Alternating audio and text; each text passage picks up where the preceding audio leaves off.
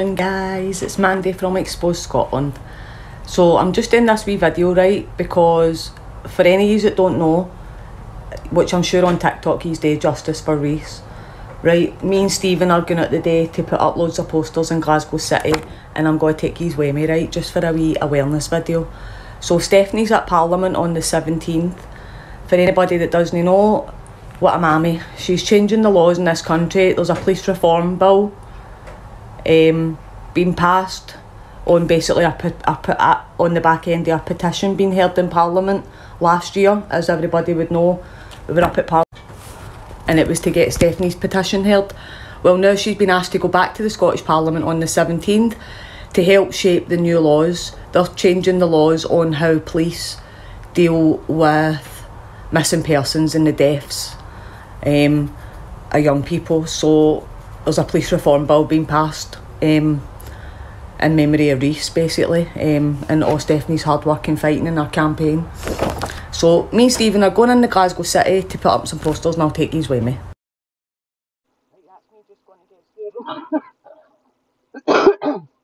So I'll just quickly show you, right, got a wee surprise for Linda. Oh, don't you pictures of me. Hi! Hiya. But Justice for Rhys. Justice for Rhys. I'm going to do it all day, a wee video. So this is for Linda. Oh, thank you. To go treat herself. Oh, God. And we need to get a wee vase, right, because I never got a wee vases yet. Oh, that's wee dried lovely. flowers, right? Oh, they're smashing, thanks very And much. either you have the shortbread or you right. have the sweeties. One's for Right, Stephanie and one's brilliant. for you. Brilliant. And there's your wee Asphelate and all your wee chain. Oh, love. Oh, thank you. Wee rose Oh, quartz. beautiful. Thanks very much, Mandy. Thank you. That's lovely. You're very Thank welcome. you.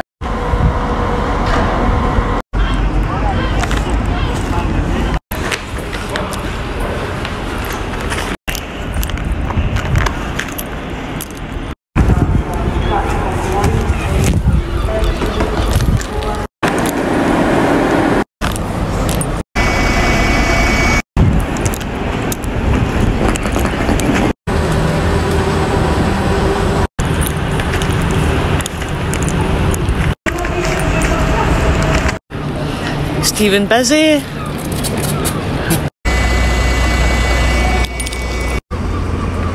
don't know. I'll tell you.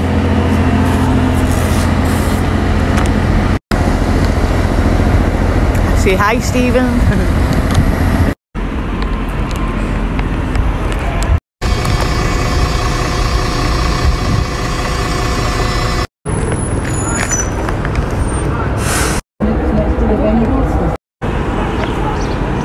We are at here, we're going to the sub.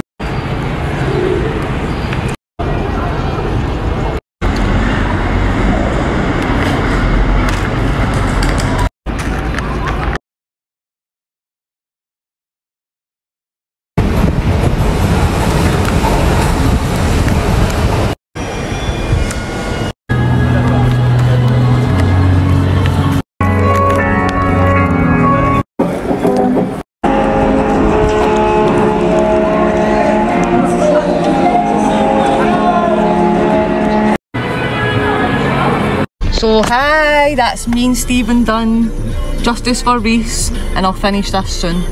So hi guys, that's me back home. Hello. Wee Simba says hi. I've still got posters here to laminate that I've not managed. So we did good today, me and Stephen done all the undergrounds, the train stations and the city and just about the place. But we also put them on the back of buses and the, what do you call them as well, the tour buses as well for Scotland.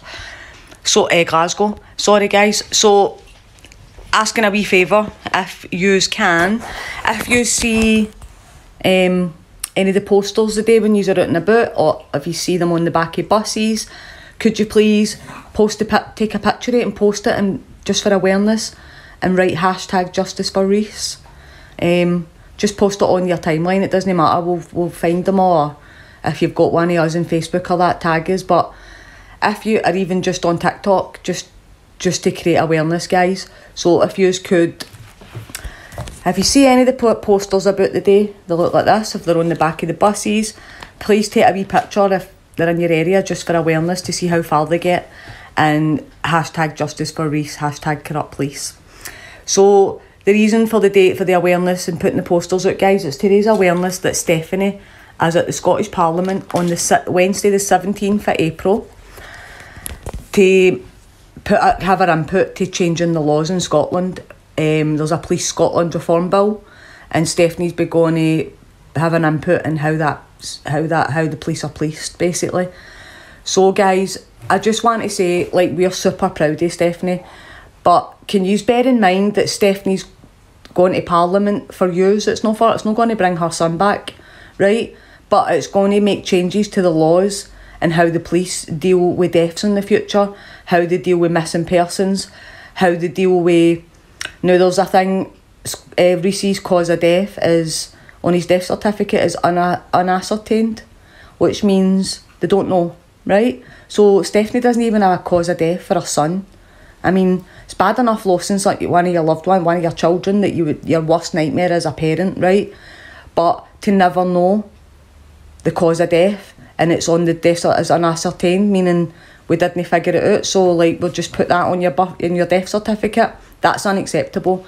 So there'll also be changes to that being a cause of death and it's unascertained. It's going to not be acceptable to not be able to find out what the cause of death was.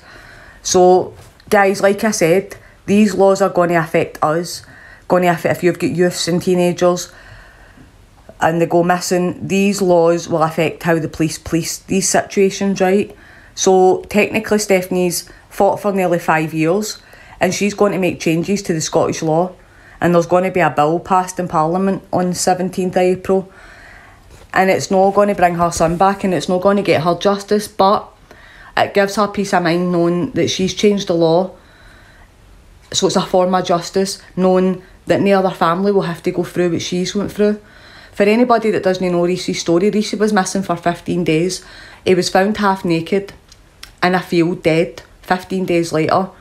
There was no police investigation, there was no crime scene created. Now a 19-year-old boy half naked in a woods, and there's no police investigation. No, come on.